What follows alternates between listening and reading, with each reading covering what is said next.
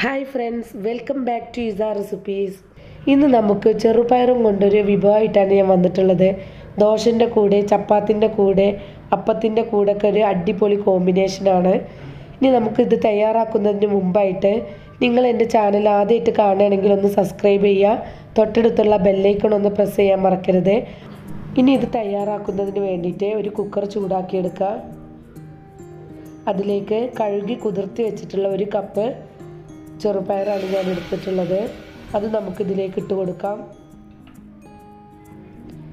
ഒരു സവാള നീളത്തിൽ അരിഞ്ഞത് ഞാൻ ഇട്ട് കൊടുക്കുന്നുണ്ട്. ഒരു മീഡിയം സൈസ് സവാളയാണിത്.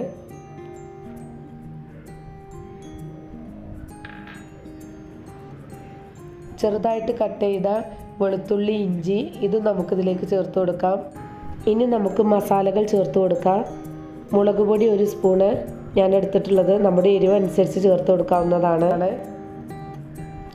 മഞ്ഞൾപ്പൊടി കുറച്ച് ചേർത്ത് കൊടുക്കാം. മല്ലിപ്പൊടി ഞാൻ 2 സ്പൂൺ ചേർത്ത് കൊടുക്കുന്നുണ്ട്.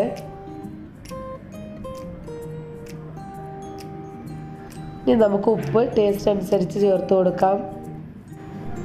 നമ്മളിതിൽ അധികം ഇൻഗ്രീഡിയൻസും ഒന്നിച്ച് ചേർത്ത് വെച്ചിട്ടാണ് വേവിച്ചെടുക്കുന്നത്.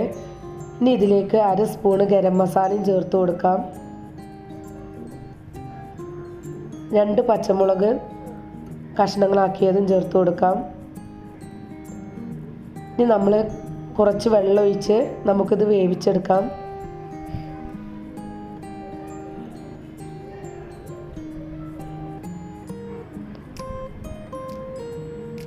നിങ്ങൾ എൻ്റെ ചാനൽ ആദ്യമായിട്ട് കാണുകയാണെങ്കിൽ സബ്സ്ക്രൈബ് ചെയ്യാൻ മറക്കരുത്.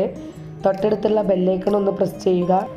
ഇനി നമുക്കിതൊന്ന് ഇളക്കി കൊടുത്ത് കുക്കർ അടച്ച് വെച്ച് 2 വിസിൽ അടിക്കുന്നത് വരെ വെയിറ്റ് ചെയ്യാം. നമ്മൾ വെള്ളത്തിൽ കുതിർത്ത് വെച്ചതുകൊണ്ട് നമുക്ക് പെട്ടെന്ന് നമ്മുടെ ചെറുപയർ വെന്ത് കിട്ടും. ഇപ്പോൾ വിസിലൊക്കെ പോയിട്ടുണ്ടെങ്കിൽ നമുക്കിത് തുറന്ന് നോക്കാം. നല്ല പാകത്തിന് നമുക്കിത് വെന്ത് കിട്ടിയിട്ടുണ്ട്. ഇനി നമുക്കിത് താളിക്കാൻ വേണ്ടിയിട്ട് ഒരു പാന് ചൂടാക്കിയെടുക്കാം.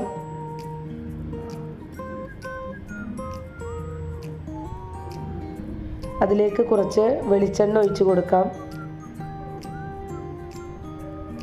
വെളിച്ചെണ്ണ ഒന്ന് ചൂടായിട്ട് വരുമ്പോൾ ചെറിയ ഉള്ളി ചെറുതായിട്ട് കട്ട് ചെയ്തതാണിത്. ഇത് നമുക്കിതിലേക്ക് ചേർത്ത് കൊടുക്കാം.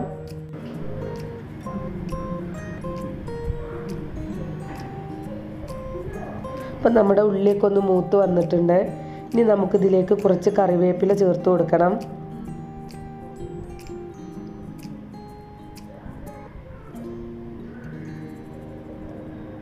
കറിവേപ്പില കുറച്ച് കൂടുതലിട്ടാൽ നമ്മളെ കറിക്ക് നല്ല ടേസ്റ്റാണ് കേട്ടോ. ഇനി നമ്മളിതിലേക്ക് ഒരു തക്കാളി ചെറുതായിട്ട് കട്ട് ചെയ്തതാണിത്. ഇത് ചേർത്ത് കൊടുക്കുക. തക്കാളി നമ്മൾ എപ്പോഴും ചെറുപയർ വെക്കുമ്പോൾ താളിച്ചിട്ട് വേണം ഇട്ട് കൊടുക്കാൻ. എന്നാലേ നമുക്ക് ആ ചെറുപയറിന് ആ ടേസ്റ്റ് കിട്ടുള്ളൂ.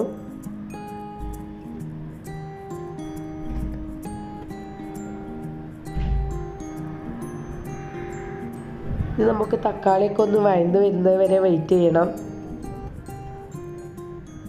ഇപ്പം നമ്മുടെ തക്കാളിയൊക്കെ ഒന്ന് വഴന്ന് വന്നിട്ടുണ്ട്. ഇനി നമുക്ക് നമ്മുടെ ചെറുപയർ വെന്തത് ഇതിലേക്ക് ചേർത്ത് കൊടുക്കുക. എന്നിട്ട് നന്നായിട്ടൊന്ന് മിക്സ് ചെയ്തെടുക്കണം. ഈ സമയത്ത് നമ്മൾ ഉപ്പുണ്ടോ എന്നൊക്കെ ഒന്ന് നോക്കി കൊടുക്കുക. ഉപ്പ് കുറവാണെങ്കിൽ നമുക്ക് ഉപ്പ് ഇതിലേക്ക് ചേർത്ത് കൊടുക്കാവുന്നതാണ്. ഞാൻ ചേർത്ത ഉപ്പൊക്കെ പാകമാണ്. അപ്പം നമ്മുടെ ചെറുപയർ കറി റെഡി ആയിട്ടുണ്ട്. നിങ്ങൾക്ക് എൻ്റെ വീഡിയോ ഇഷ്ടമായ ലൈക്ക് ചെയ്യുക, ഷെയർ ചെയ്യുക, കമൻറ്റ് ചെയ്യുക. Thank you.